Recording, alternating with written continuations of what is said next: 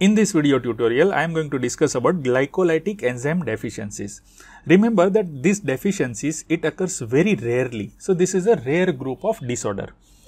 In the previous videos, we had seen the pathway of glycolysis, right? There are total 10 enzymes in this pathway. And any enzyme of this pathway can be absent, right? However, the most common enzyme is the pyruvate kinase. And the second most common enzyme is this glucokinase. So, let us start our discussion with this first pyruvate kinase deficiency. So, the first disorder to discuss is the pyruvate kinase deficiency. Now, whenever I say deficiency, it does not mean that there is a complete absence of pyruvate kinase. Rather, mostly it is just decreased pyruvate kinase activity. Now, what will happen if pyruvate kinase is decreased? Of course, there will be a decreased glycolysis, right? Decreased glycolysis. Now, glycolysis, this pathway's main purpose is to supply ATP. So, there will be a decreased ATP supply. Now, see, in most of our tissue, glycolysis is not the only source of the ATP. There are other sources also like fatty acid oxidation, amino acid oxidation, like that. But several tissues are such that they are solely depends on the glycolysis for the supply of ATP. One of the very good example is the red blood cells. Red blood cells, they depend only on the glycolysis for the supply of ATP. In RBCs, what this ATP does is that first is the metabolic needs. So, it fulfills the metabolic needs of the red blood cells. Second, it maintains the activity of ionic pumps, right? These ionic pumps on the cell membrane of the red blood cells are required for the two purposes. One thing, it maintains the flexibility of the cell membrane, and second thing, it maintains the shape of red blood cell. So, you can easily imagine what will happen when the pyruvate kinase is deficient, right? So, there will be a less ATP in the red blood cell, and so cell's flexibility and the shape of RBC will be lost. Now, normal shape of the RBC is like this. It is a biconcave shape, right? And because of this shape, RBCs can pass through the narrow capillary lumen. But in case of pyruvate kinase deficiency, this shape will be lost. Instead, RBC will look like this, right? It had lost its biconcave shape. Such type of cells, they are also called as a Burr cells. One more name is there, that is echinocytes. So, such cells have a notches on the red blood cell membrane, right? So, because of this such shape, what will happen when this RBCs passes through the capillary? It gets further damage, right? And we know that what will happen to this damaged RBC? Damaged RBCs, they are destroyed in reticuloendothelial system. Reticuloendothelial system is mainly located inside the spleen. So, inside the spleen, such damaged RBCs are broken down, right? So, there is a hemolytic anemia. This hemolytic anemia is the main clinical feature of the pyruvate kinase deficiency. And remember, this hemolytic anemia, it is the main clinical feature of all these, any of these enzymes deficiency. Okay. Why? Because of the reason is same, because of the decreased ATP. But as we will see later in this video that glucokinase deficiency is the only enzyme deficiency of the glycolytic pathway which does not lead to hemolytic anemia. That we will see in the short time, right? Now, here hemolytic anemia, it can be a mild form to the severe form. It depends on how much pyruvate kinase activity is remaining. See, if only 5% activity of this pyruvate kinase is remaining, that means it leads to very severe form of hemolytic anemia. And this mild form may lead when only 35% of this pyruvate kinase activity is remaining, right? Now, in this bad thing, one or two good thing happens in case of pyruvate kinase deficiency. We can say it is not a good thing, but relieving factor. Like, see, in pyruvate kinase deficiency, what happens? There is a block in this reaction. So, there will be increased concentration of phosphoenol pyruvate. This also increases, this also increases, this also increases. The main thing is this 1,3-bisphosphoglycerate, its concentration increases. And so, this 1,3-bisphosphoglycerate, it gets diverted for the synthesis of 2,3-bisphosphoglycerate. this 2,3-bisphosphoglycerate concentration increases, right? So let's write it over here. There is an increased concentration of 2,3-BPG, that is bisphosphoglycerate. Now the normal function of the 2,3-BPG is that it helps in the unloading of oxygen. It helps in unloading of oxygen from where? From hemoglobin, right?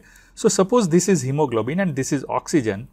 So when this oxygenated hemoglobin, it reaches to the tissue side, this molecule 2,3-BPG helps to release this oxygen from the hemoglobin. So now as there is a more concentration of the 2,3-BPG, more and more hemoglobin can be released from this hemoglobin, right? More oxygen will get released, and so the tissue will get more oxygen. See, on one side there is an anemia, but this increased 2,3-BPG will help its little bit for increased oxygen supply to the tissue. So we can say that this increased 2,3-BPG concentration is mitigating or decreasing the severity of hemolytic anemia, right? The second aspect is related with the malaria. Malaria is the infection by the Plasmodium species of this parasite, Plasmodium species parasite. When we get infection of this Plasmodium species parasite, the disease is malaria. Now this Plasmodium species, it spends its lifespan inside this normal RBCs, right? What will happen if this Plasmodium species infects such abnormal RBCs? It will not able to complete its life cycle. Why? Because lifespan of RBC itself is decreased. So this Plasmodium species cannot complete its life cycle because of this abnormal cell. So such person, pyruvate kinase deficiency patient, they are somewhat resistant to malaria. So this is the advantage that this pyruvate kinase deficient people have. So this was about the biochemistry of pyruvate kinase deficiency. Now let's look at this second most common enzyme deficiency, that is glucokinase deficiency. But before we discuss glucokinase deficiency, I need to discuss about this hexokinase and glucokinase. See, hexokinase and glucokinase both catalyze the same reaction, but still their entire role in the glucose metabolism is totally different. See, hexokinase, its main role is to produce ATP, whereas the glucokinase, its main role is the glucose homeostasis, right? And why this hexokinase main role is for the ATP and why glucokinase main role is glucose homeostasis, that I had already discussed in one of my previous videos, so I am not repeating it. But here I will just want to refresh your memory that glucokinase, how it is able to maintain this glucose homeostasis, right? So second disorder to discuss is the glucokinase deficiency. Now how glucokinase is maintaining the homeostasis of the glucose? See, this is the pancreatic beta cell. This is a beta cell of pancreas, and beta cell only contains glucokinase, not hexokinase. So suppose this is a glucokinase. So see, what will happen when there is an increased blood glucose concentration? This increased glucose enters inside this cell, and this glucokinase, it converts this glucose into glucose 6-phosphate. This glucose 6-phosphate leads to increased ATP inside this beta cell, and this increased ATP signals the insulin for the release of it. So there is a insulin release, and we know that insulin is a hormone which brings down blood glucose concentration. So there will be a decreased glucose concentration.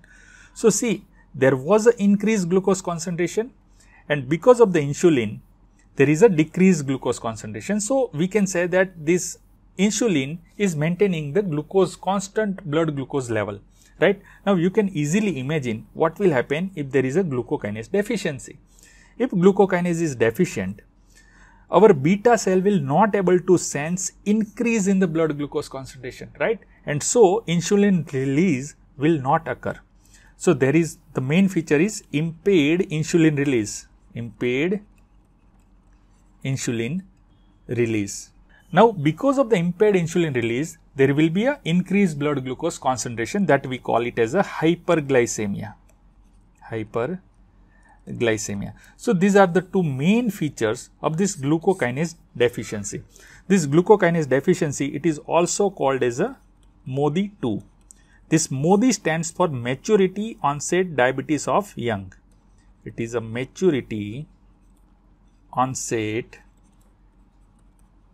diabetes of young, and this 2 stands for type 2.